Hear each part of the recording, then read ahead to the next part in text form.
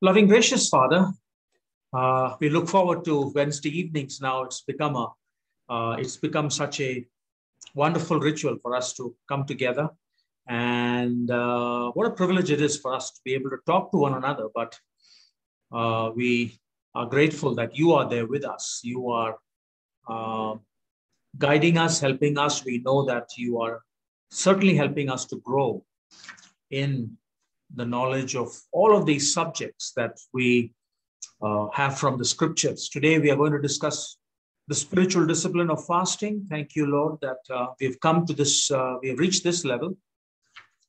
And we do want to understand these disciplines, and we understand and know that these disciplines are for our benefit. It is not something that we are gaining brownie points with, but it is just for us to learn to become closer to you. So we commit this study into your hands. We continue to ask you, Father, to lead us, guide us, especially as we discuss and interact with one another.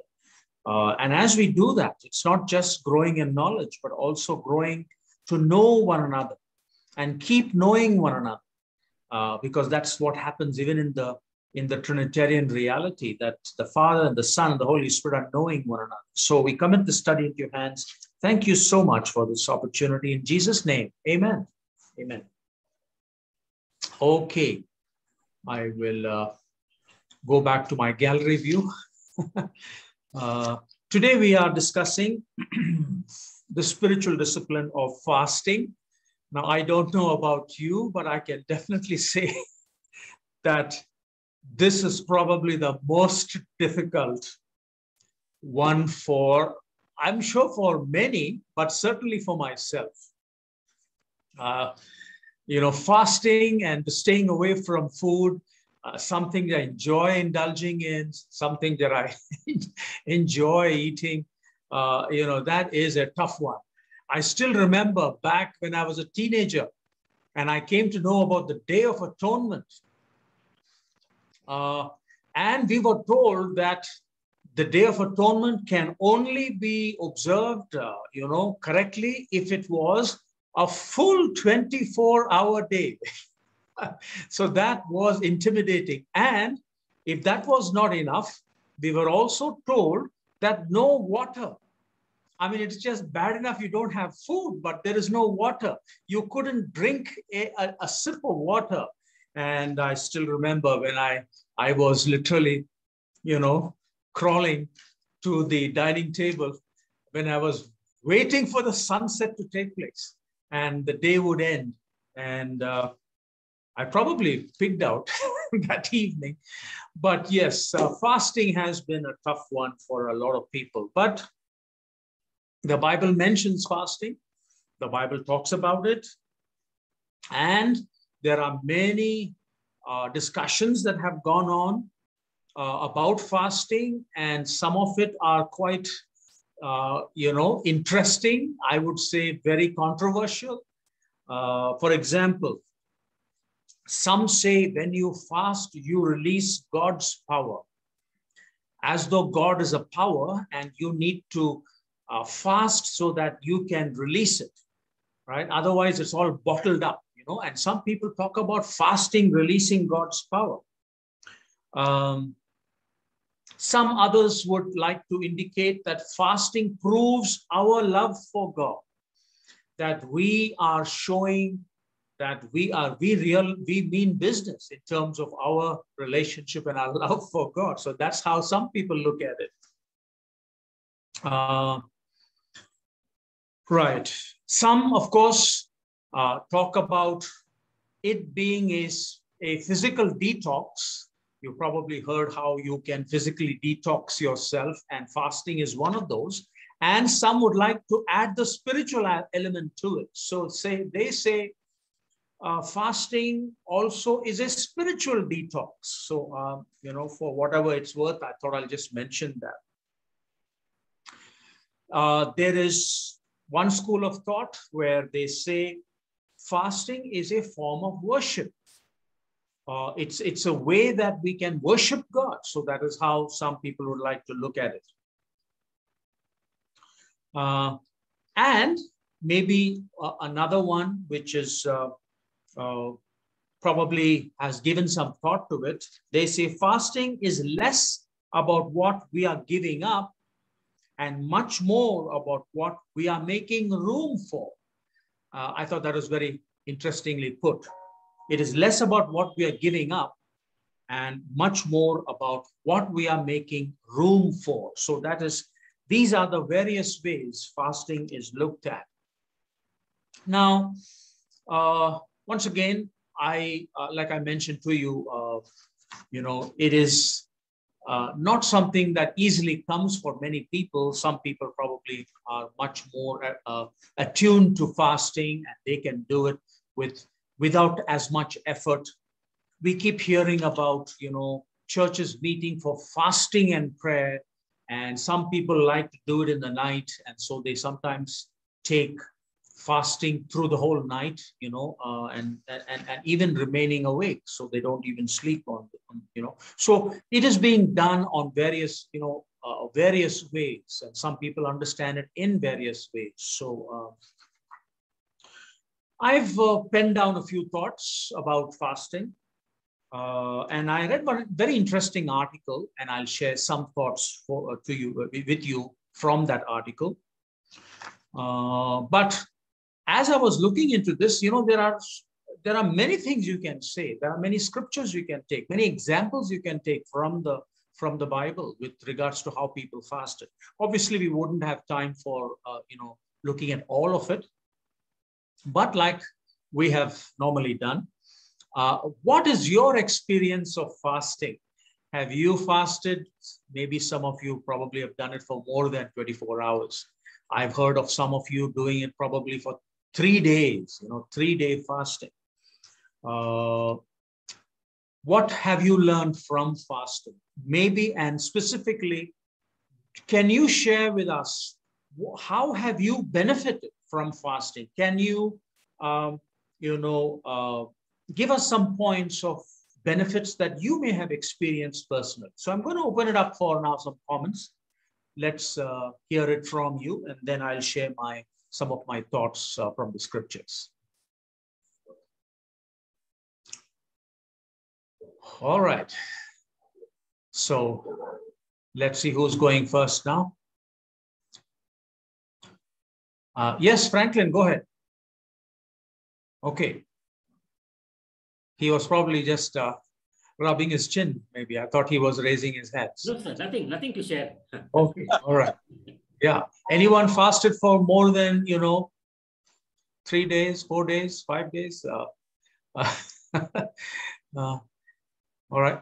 Mrs. Noah, once again, somebody should help you with that unmuting. And I think you have something to share with us. Go ahead.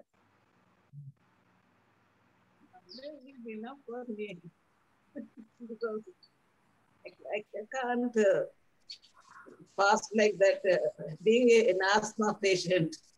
So I don't fast. One day I can do. Okay. Yes. So you are citing medical reasons. Obviously, lots of people have medical reasons, especially. I think this was one big question we used to ask when, in our old WCG days, especially for those who are diabetic. Fasting can be sometimes fatal, dangerous. So we used to get questions from a number of people citing all kinds of medical reasons for not fasting on the Day of Atonement. Remember, the Day of Atonement was compulsory fast. No water, no food. So yes, please share any thoughts that you might have.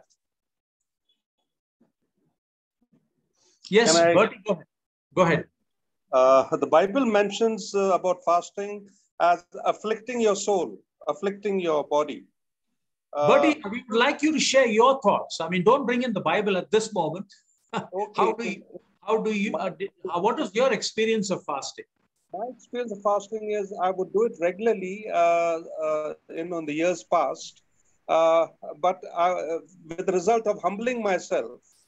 And I would realize that when I do, I was not missing the fast I was doing, but I was sort of not benefiting from it. I wanted to we, wanted more of the spiritual, more into prayer, more into the spiritual, spiritual knowledge, spiritual, connection. But in my experience, I don't think I benefited much from it, though I would regularly fast as such.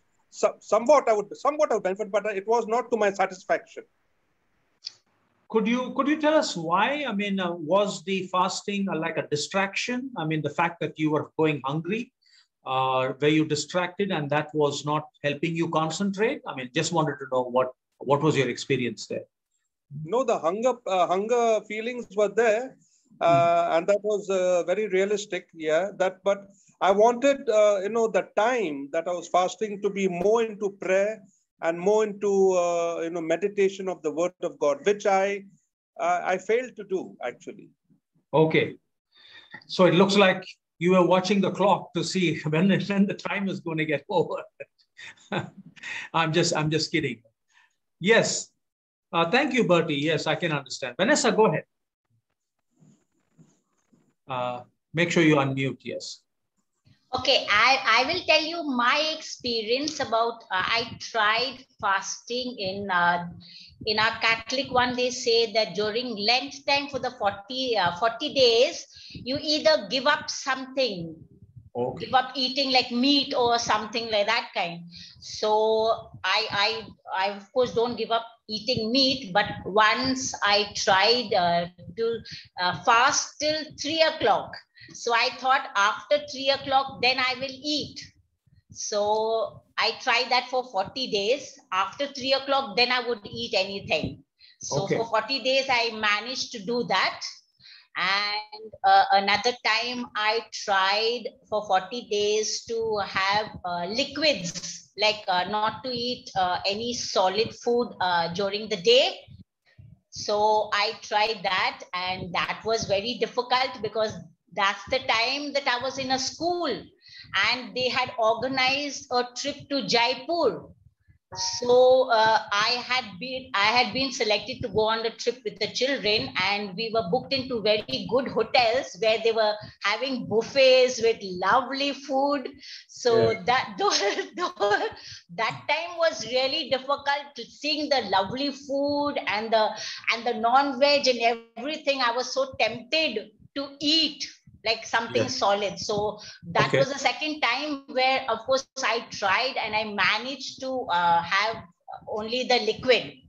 okay, And the third time was when I again started the 40 days of Lent fasting one, is when I came into Grace Communion Church. And that's the time when I was sitting to eat, and then Parveen told me, you're a veg or non-veg, because I had taken only veg food. Then I said, no, it is Lent time, so not to eat. Then Parveen advised me, God doesn't say that you have to give up this, that. I mean, how he explained it to me, it was very nice. So that yeah. was the only time I tried fasting. Otherwise, other than that, now I don't fast, of course, not at Okay, all. Not even for one day do I fast. right. Okay, well, interesting. Looks like Praveen has been deceiving you quite a bit, right? No, I'm just joking, obviously. But yes, it looks like you were going through some partial fast. But can you document any kind of a spiritual benefit for having done that? Yeah, that's the time I used to say that if you're fasting bodily, then mentally you have to fast also. So mentally, I was trying to be good to people whom, of course, I didn't like so much at those times.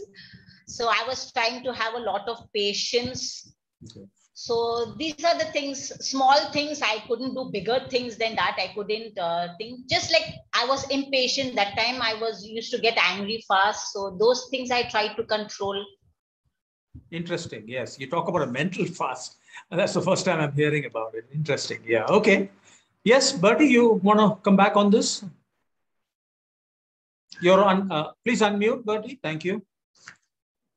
Regarding fast, I would observe when I say fast, to me, it was a full 24-hour fast without food and water. Okay. All right. Right. Any other stalwarts of fasting here?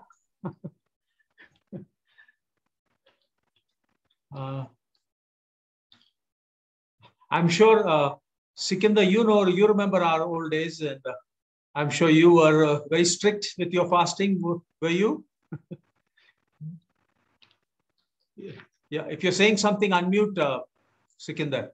Please, yeah, please unmute. Yes. Years before, when my wife fell sick in 2004, from that day onwards, I could not do it because of I also suffered with some weakness. Before that, I was there. Before 2004, Okay. I kept it and reap the benefits also: sustenance, integrity, and patience, all that. Okay. Interesting. Yes. All right. Anything else?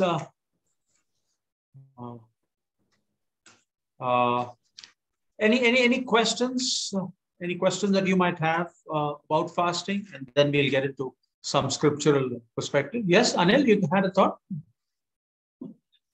Yeah, well, I have fasted, of course, during the good old days, and even later, full 24-hour fast, no water, no food, and all that, and tried to spend a little more time in, prayer or Bible reading.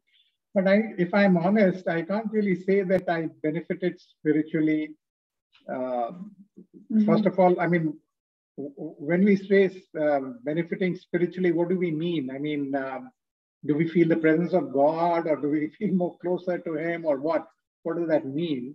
So I really I couldn't make out the difference between our normal days and fasting days, except that, of course, you are craving for water all the time. Yeah. So basically, yeah, that I mean, what is it that we expect spiritually when we fast? Okay. Yeah, that's a good question. Yeah, I think Mrs. Noah, you wanted to say something. Once again, you are on mute. Can someone help her, please?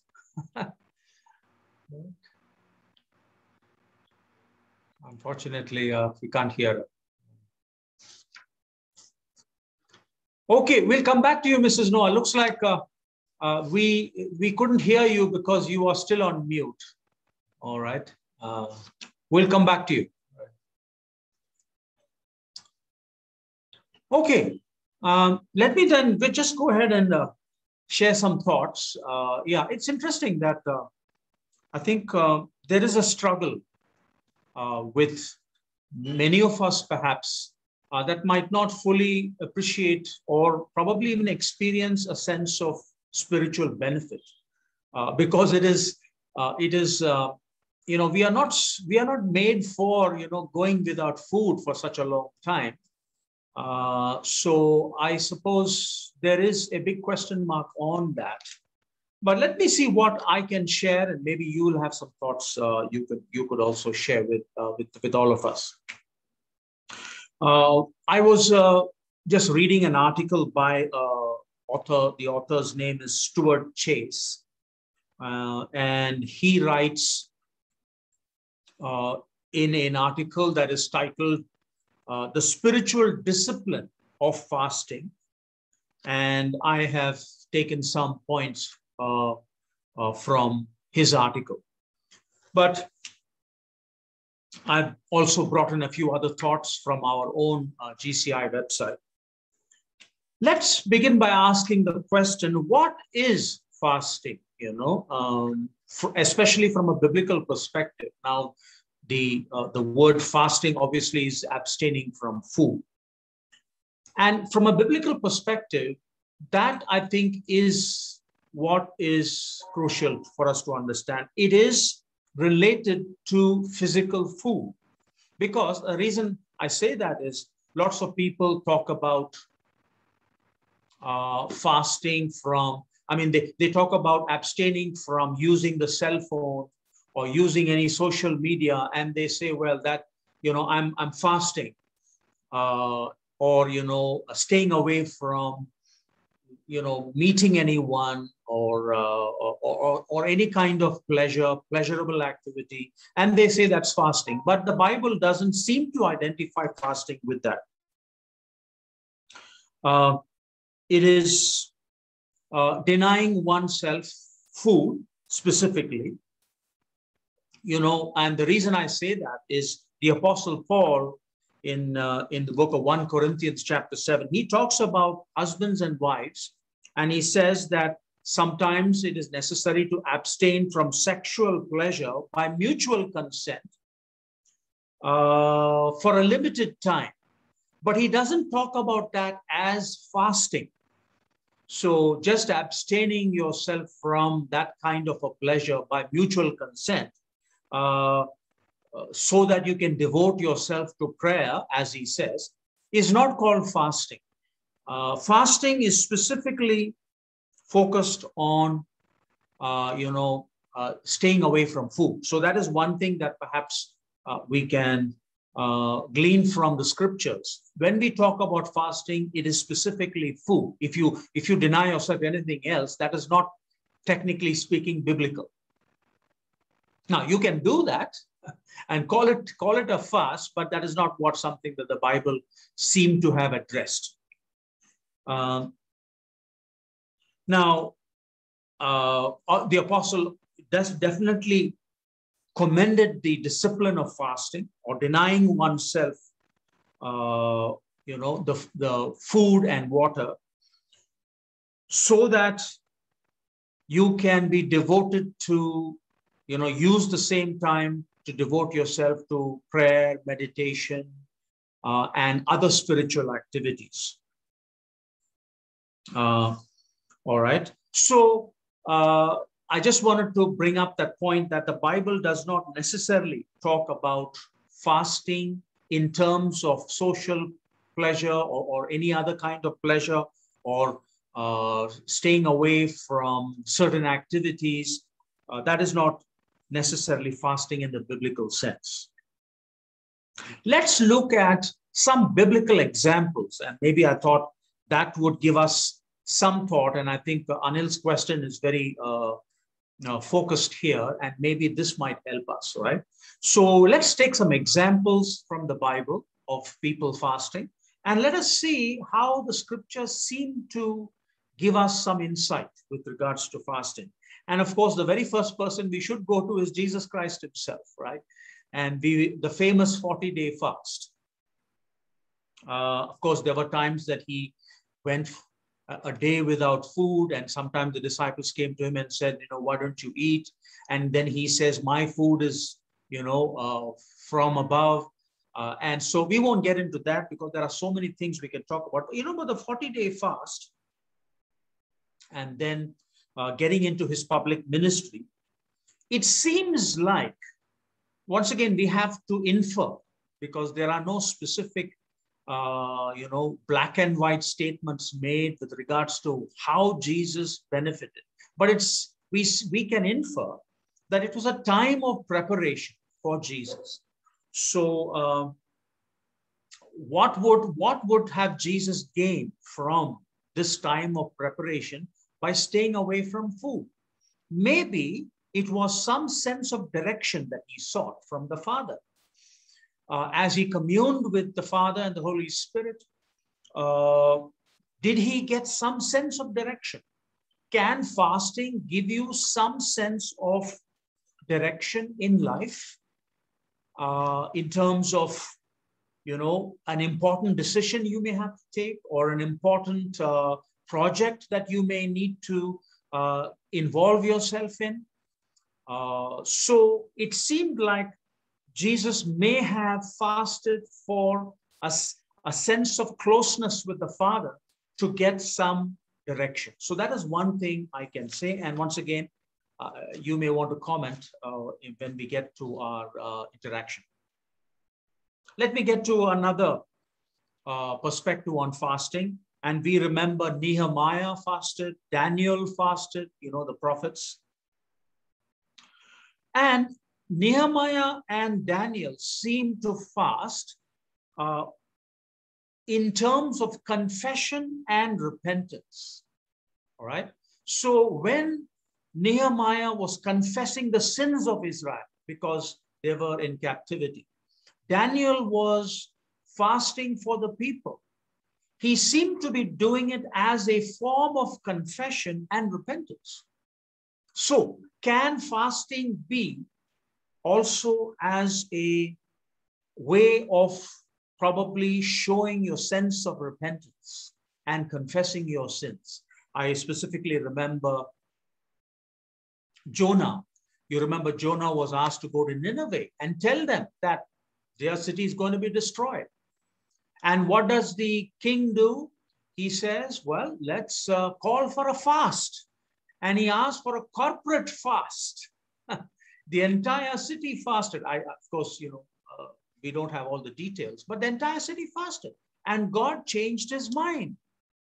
Well, changed his mind, read it from, we won't analyze what changing his mind is, but it seemed like there was a corporate fast done by the city of Nineveh in the sense of confession and repentance.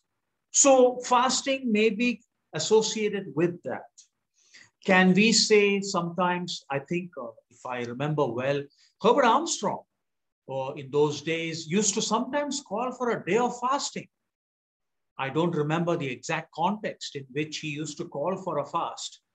If I'm not mistaken, at one time our church was going through a legal issue, and the state of California had actually appointed a receiver, and they were going to take over the church. And I think I remember that he may have called for a worldwide fast among the brethren. So a corporate fast is something that the Bible talks about. So maybe there is some relevance there with regards to fasting. Now, could fasting also indicate or show some sense of humility, right? I think it was Bertie who mentioned about humility, right? Can your fast be a way of humbling yourself? Maybe you are struggling with, or you're convicted by some thought, some sin, some difficulty that you're facing. Is it possible that fasting could relate to the way you may be sincere in humbling yourself? So that is another way that we can look at fasting. Now, in scripture, we also have fasting done as an act of mourning, and in this specific sense, for a specific example, we have David. You remember that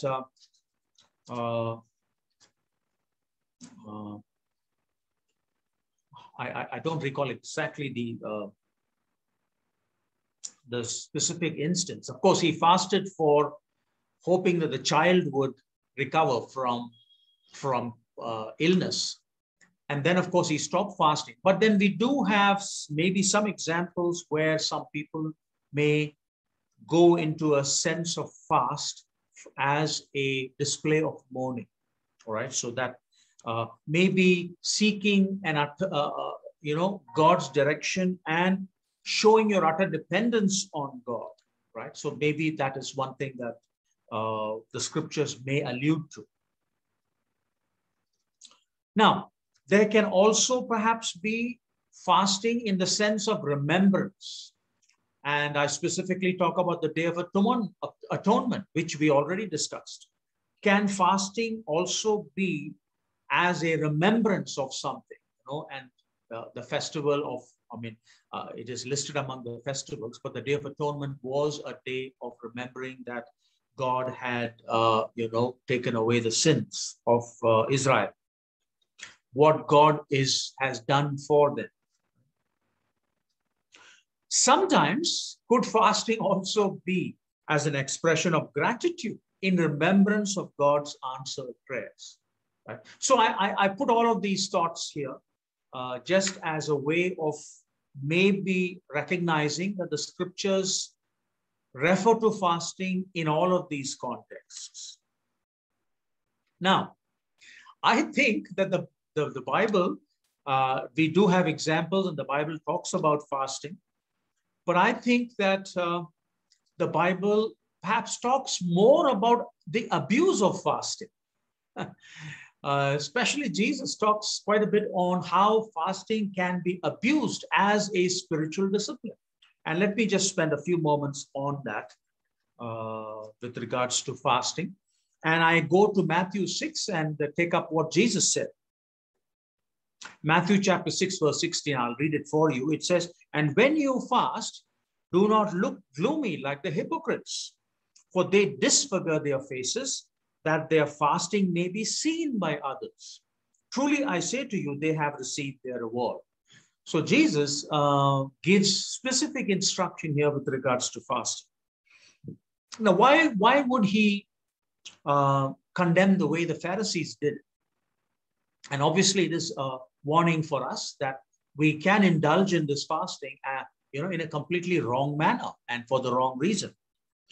The hypocrites that Jesus referred to fasted as a show of righteousness, right? They were looking for ways to impress people, and that was, I think, one of the difficulties that these people never recognized. They were very eager to let other people see how good they were, right? It had no spiritual benefit for them. They didn't seem to benefit, but they seem to have got a lot of brownie points, or you could say a public relation, as a public relation exercise. And sometimes we see that happen even in our culture, right? Even in our societies. You have some people go on a token fast and they will sit in a public square somewhere and fast and let people see they are fasting. And some of them probably are not really very sincere about it. So Jesus did condemn that kind of a thing. Now, Jesus did not condemn the practice of fasting, right? Or Jesus did not condemn the fact that other people will know you're fasting. Right? So Jesus seemed to validate fasting. He says, when you fast, but he went on to say, well, don't do it so that you are doing it only for being seen. Right? And don't do it just to impress other people, how spiritual you are, or impress others that how great you are, that you're denying yourself food and water. Right? So that is something that Jesus Christ was against. In other words, they were not having God in mind. They were having other people in mind, and maybe having their own, reputation in mind. But God was not in the picture, and that is something that the Bible constantly talks about is false. Let me also mention, talking about the abuse of fasting, the Apostle Paul has some very interesting thoughts that he brings in, and one particular thought where he warns Timothy of the teaching of demons. You remember in 1 Timothy chapter 4, he talks about sometimes how people are actually teaching doctrines of demons.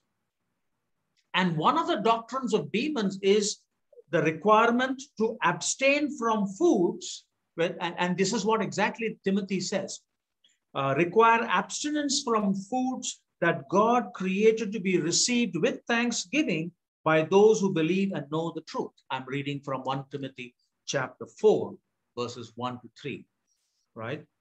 So he seemed to ask Timothy and the brethren there to be careful that you don't get into these kinds of fasting, which are not something that, or rather that is prescribed by others as a doctrine of demons. Maybe, I don't know, I've not studied enough to exactly mean exactly what Timothy was saying, but there was some abstinence of foods specifically which Timothy and which Paul did not approve of. Now, Paul also writing to Colossians, he rebuked the Colossians. This is Colossians chapter 2, where he said, submitting to regulations such as do not taste, do not touch, do not, the do nots, right? And he says, according to human precepts and teaching. So the Apostle Paul warned the Colossians that don't get into these so-called abstinences that are not necessarily helpful, right? Going back to the New Testament again, and once again to Jesus, you remember in the parable of the Pharisee and the tax collector, Jesus Christ talks about how the Pharisee praised himself for fasting twice a week, or was it twice or thrice a week? He was boasting about fasting. And Jesus Christ very clearly mentions that it is the other person, the publican, who was justified before God. So in other words, once again, Jesus Christ, brings a condemnation against these kinds of fasts where you tend to boast. And of course, we must also beware of teachings that suggest fasting earns favor with God or guarantees answers to prayer, where we tend to fast thinking that you can force God to answer in a manner that you want him to answer.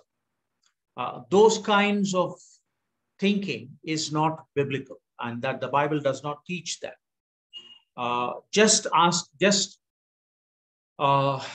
Coming into the presence of God is wonderful, but thinking that God's favor doesn't rest on you and that you can force God to favor you is something that, once again, the Bible doesn't, endorse. So these are some thoughts that I would like to just share with you in terms of abuse of fasting. Let me then look at one more thought before we open it up again for some discussion. I want to specifically discuss what Jesus again discussed about fasting. He was accosted by the teachers, the Pharisees especially, about fasting, and he said something very interesting. Let's just very briefly look at that. I'm going to read from Matthew chapter 9, and I will read verses 14 to 17. And we will look at what Jesus meant by that. In Matthew 9, beginning in verse 14, it says, "Then the disciples of John came to him saying, 'Why do we and the Pharisees fast, but your disciples do not fast?' And Jesus said to them, 'Can the wedding guests mourn as long as the bridegroom is with them? The days will come when the bridegroom is taken away from them, and they will fast. No one puts a piece of unshrunk cloth on an old garment, for the patch tears away from the garment, and a worse tear is made. Neither is new wineskin put into old wineskins, or rather new wine into old wineskins. If it is, the skin bursts and the wine is spilled, and the skins are destroyed. But new wine is put into fresh wineskins, and so both are preserved.'" So here again, in the context of fasting, Jesus mentions these, brings in these thoughts. And once again, we don't have the time to do a full study of this, but let me just make a few mention of some thoughts. First and foremost, here comes the Pharisees and tells Jesus, "How come your disciples are not fasting while we have ritualistic fasting, and many of them were probably fasting every week, not just once, sometimes twice." And that seemed to be the way it was done by the Pharisees. And for them, fasting was very important. Why? Because they believed that was being, faithful to the ceremonial law, right? They wanted to be very meticulous in observing the ceremonial law, and fasting was part of the law as they interpreted it and as they, expanded it. All right. So they come to Jesus and says, you know, we are fasting 2 times, 3 times a week. How come you fellows are just going ahead and feasting all the time? Because, you know, they looked at Jesus and they saw how he did things. And I think they were very much offended. And Jesus was enjoying, you know, food, and, you know, even he used to do things for them was against the law. And so obviously they were quite offended with Jesus. To the Pharisees, by Jesus and his disciples not fasting as often as they did, called to question their piety, their sincerity, and their devotion toward the ceremonial law. Once again, their whole perspective was from the law, and they were constantly monitoring Jesus, whether he was observing the law or not. And obviously, Jesus gave them plenty of occasions for them to know that he was breaking the law, right? For example, he was picking grain on the Sabbath. He healed people on the Sabbath, specifically on the Sabbath, right? And on many occasions, he used to do things that was against the ceremonial law. So Jesus then says, can the wedding guests mourn as long as the bridegroom is with them? The days will come, he says, when the bridegroom is taken away from them, and then they will fast, right? So in other words, Jesus is saying, he's referring to himself. He is referring to himself as the bridegroom, as the Messiah. And what he's perhaps meaning here is that when Jesus is gone physically, you know, when he is ascended to the heavens and he is not here physically on the earth, fasting would have a place for his disciples, because maybe fasting would remind them of their dependence on him. Fasting perhaps would remind them of God's mercy towards them and the power that they need, that, you know, that they need from God, especially with regards to salvation. And in that respect, maybe Jesus is meaning fasting may be more appropriate when you don't have Jesus with you. So he is probably meaning that fasting may be a way to be closer to God. And I'm presuming that he meant that fasting is not just abstinence from food, it is combined with meditation and prayer and maybe scripture reading. So this discipline is not done in isolation. It is done as a combined discipline with the other disciplines to be able to find your, you know, sense of belonging to God. Just a thought about this, you know, the old garment and the new, the wine in the old wineskins. What Jesus probably was saying is, the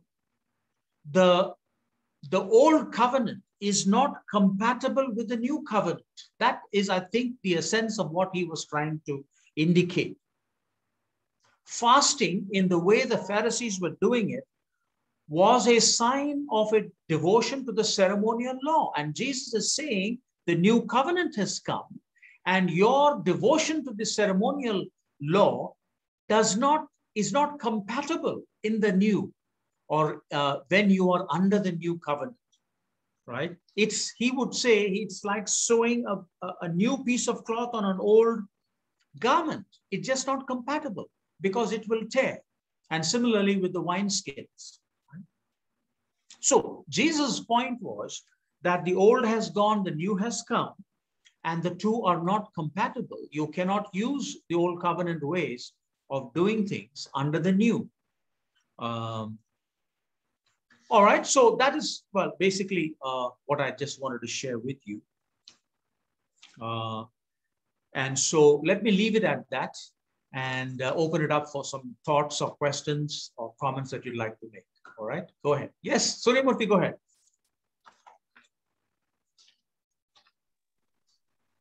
the Old Testament, the 5 books of Moses, it does not prescribe any fasting other than Day of Atonement. So, this talk of Pharisees and Jesus mentioning old skin or new wine, something like that, I think it has to be understood in a different perspective. Because Old Testament does not prescribe any law asking for fasting other than Day of Atonement. Okay. So how would you understand? No, I'm just thinking. Okay. I'm thinking that we have to see it from a different perspective. Okay. So, accusing the Old Testament in this context is not correct because it does not prescribe fasting other than Day of Atonement. Because you say, I mean, the New Testament says, how come we are fasting and you are not fasting? So they were fasting frequently. Okay. Other than Day of Atonement. Yeah. So what you're saying is that the Pharisees were adding to the law and doing their own thing, and Jesus was finding fault with that. Yes. Is that correct? Yeah. Okay. All right. That is definitely correct. Right. Would it be wrong to say that when Jesus was talking about the old garment and the wineskins, he could also allude to the fact that the old covenant could not be, compatible with the new?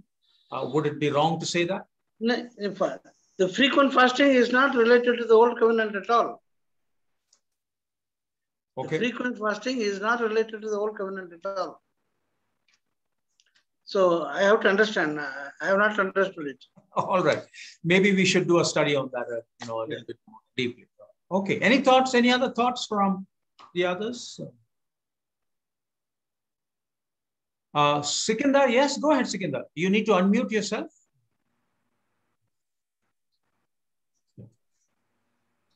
In our times, we used to have good food in late 60s or early 70s. That is, good food means natural food. After that, they used to mix the chemicals, fertilizers, manures, and all that.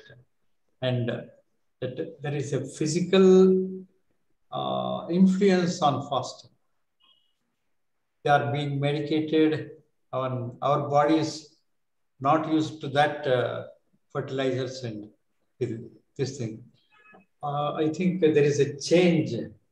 There is a change in fasting, making it lesser, because we see now, right now, we see the pandemic. Pandemic, we didn't know that. 2 years before, we didn't know that, but it is influencing.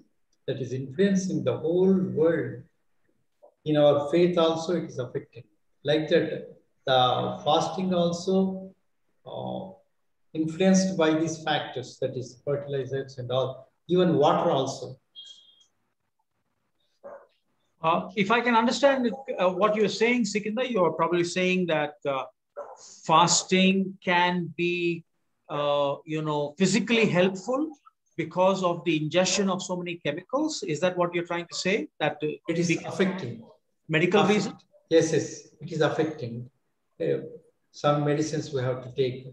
That is being obstructed. That doesn't say we don't have to keep fasting. We have to keep fasting. But these are all the factors which are affecting our physical health.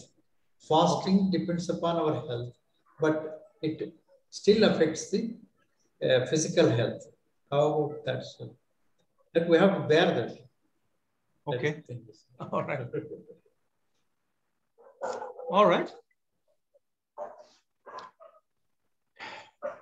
Yes, Bertie, go ahead.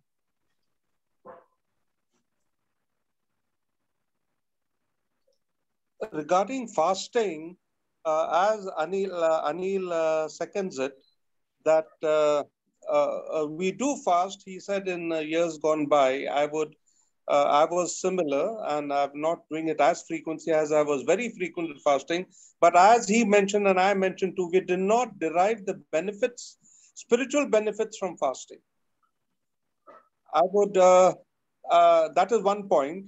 Secondly, was it because of distraction? Was it because not what it is that really we did not? Of course, we could not get ourselves to pray more or meditate more or, more so, without, I wouldn't say that I was wanting to get rid of a particular problem or what.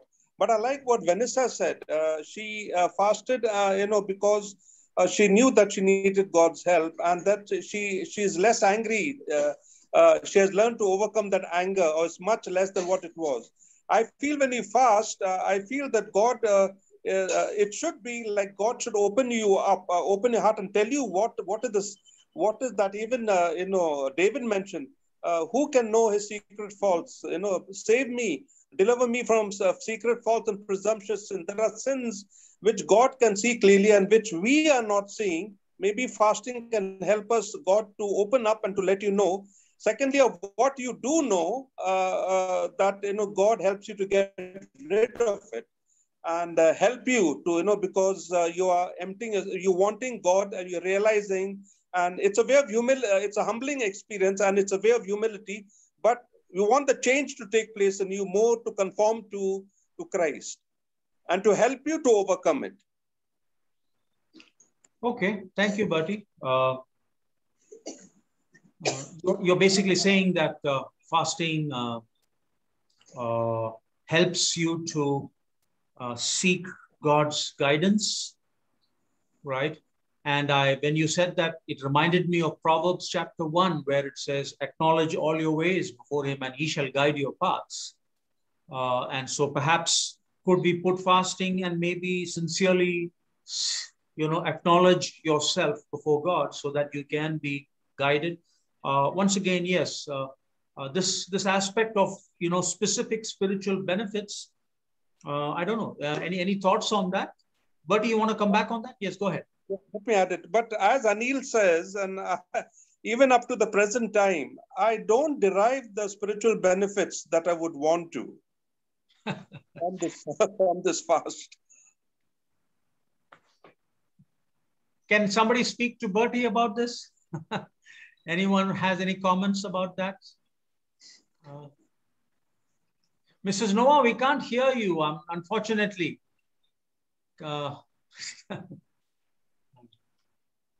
Praveen, I'm not sure if you want to send a message to Linda or someone.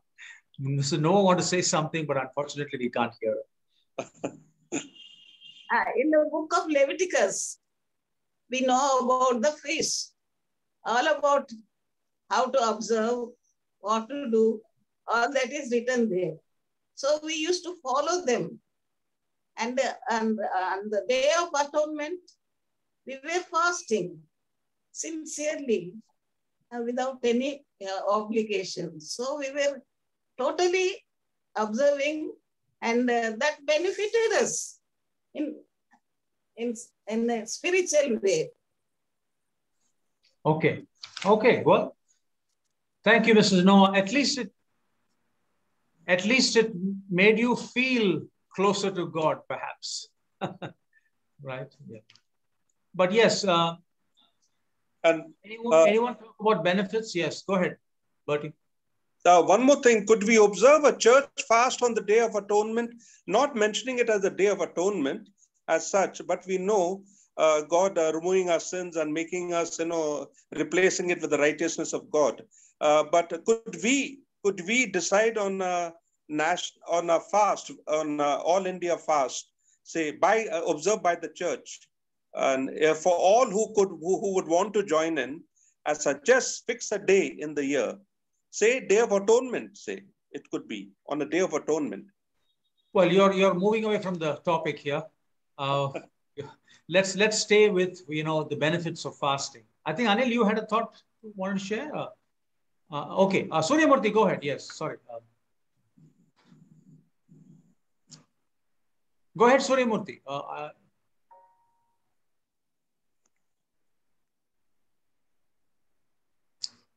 Is there an internet problem there? Not sure. Let us not add anything to what is said in the Bible. Are you able to hear me? We couldn't hear you completely. Can you rephrase your comments?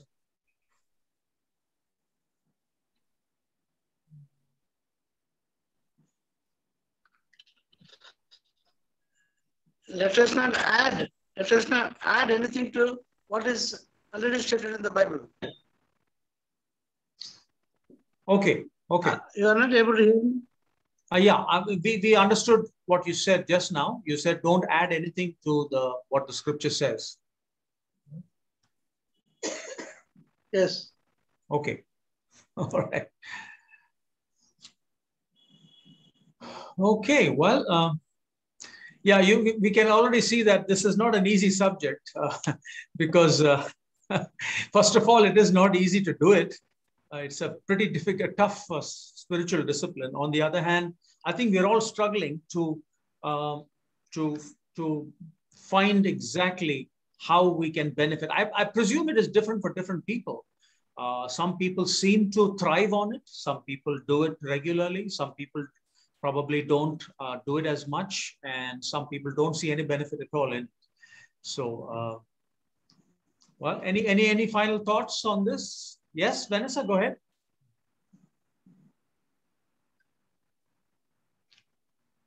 Okay, so about this fasting, I will tell you something else that I was brought up in a Catholic boarding school. So in the Catholic boarding school, of course, Easter time, we were in school, we didn't go home. So on Good Friday, we were supposed to do fasting as the nuns told us. On Good Friday, you fast. And early in the morning, they used to wake us up, and then we used to go visiting 7 churches or 13 churches, like an odd number. So we used to go walking. And while we are going visiting each church, we used to pray. So, and then we came back to school after visiting a certain amount of churches. And then, of course, the afternoon prayers and the mass and all used to go on. So we used to get only dinner then. Just before going to sleep, then school used to give us dinner. But we were not told that why we were fasting or what benefits or what we had to do. We only knew that it was Good Friday. We had to do fasting. We had to go visit 7 churches or 13 churches or that. So, I mean, that fasting we did, but it didn't help us in any way. Even if we prayed along the way, prayed in every church, but it didn't benefit us because we were not exactly told that why we were supposed to fast on Good Friday. Yes, I guess that is probably a problem with many people. They probably sometimes don't know why they're doing it. Yeah, I guess we can just leave it at that for the time being. Any final comments, Praveen, Franklin? Any thoughts as we close for today?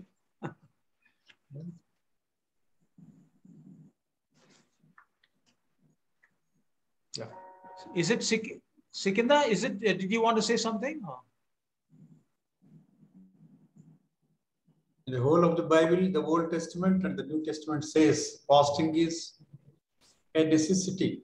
It means in faith, in our practices. Jesus said in the Old Testament also there is the indication of fasting. Okay. So there is a reason for that. There is a benefit for that. We are nearing to God. If our problem is not solved, that is our blessing. That is, there we stand. God wishes us then and there only. That's all. If the problem is solved, it's okay. Not solved, it's also it's okay. We have put the problem before Him. It is collectively or individually or a Christian group is facing a problem. We keep fasting. That is, end result, we will be leaving it to God. That is my meaning. Okay, thank you, Sikandar. Yeah, that's very simple and helpful. Anil, you had a thought? Yeah, what I was going to say is that probably it's best to consider fasting as a humbling experience, in the sense, even a day without food or water, we can't sustain ourselves. We become so anxious and impatient and so on. So it shows us how totally dependent we are on God. And of course, during that time, if we spend more time with God, so much the better. But it's more, we are humbling ourselves before Him, saying that, look, God, we are totally dependent on you. Yes. I think that's well said, Anil. I think perhaps that is something that comes out loud and clear. And as I remember one pastor saying that he puts it this way, he says, fasting is showing that God is more important than food for me. God is more important than food. So that's how he puts it. So I think on that note, we will end the study here. And we will look at one or two more disciplines, and then we will end this series on spiritual disciplines. Okay. So let's close in prayer. Bertie, could you please lead us in a closing prayer? Thank you. Let's bow our heads. Father God, we just thank you for this midweek Bible study on Zoom platform. We're grateful, Lord, that we are covering subjects, Lord, which are based on your word, and we are feeding on your word, Lord. And as Mr. Zachariah mentioned, there are benefits, and surely it's one thing that is good for us, Lord, though it's not mandated, like the Day of Atonement, where how God brought at one man and God and his sacrifice. But we do need to know, the Lord, that we want more of you. And Lord, we desire that you be more in us. And Lord, we should be desiring because we are in you, we are in Christ. And we depend on you, Lord, and we trust in you. And we humble ourselves before you, Lord. Do your working in us, Lord. Help us to have regards for your operation and your working in our lives. We thank you so much for this subject which was covered today. Continue to bless us with your word. Continue to guide Mr. Zachariah, who's, Lord, whom you're using so excellently, Lord, in teaching us the truths of the Bible. Help us to walk in truth. The truth is in Jesus. Thank you, Lord, and bless the people who attended and all the others who trust in you, have faith in you. Help us, Lord. Let our eyes be on you. Help us to wait upon you, call upon you, and be mindful of the things of the Lord. Thank you, Father. Please help us. And you receive the glory, honor, and praise. And Lord, everything comes from you, Lord. Help us to conform to Christ. Holy Spirit, complete your work in us. Father, you have begun a good work in us. You will complete it unto the day of Jesus Christ. May our body, mind, and spirit be, Lord, blameless at the time of Jesus. Lord, in Christ, Lord, you will complete it. God has promised to what is begun, he will complete it. Thank you, Father. Help us in this discipline of fasting. Help us to see it in the right perspective and be blessed, Lord. Lord, help us, inspire us to do things which are pleasing in your sight, as we claim to be in you, as we claim to be your children and your disciples. Please help us. Thank you again, and bless your people. Thank you, Father. We pray all this in the blessed and glorious name of our Lord and Savior, Jesus Christ. Amen.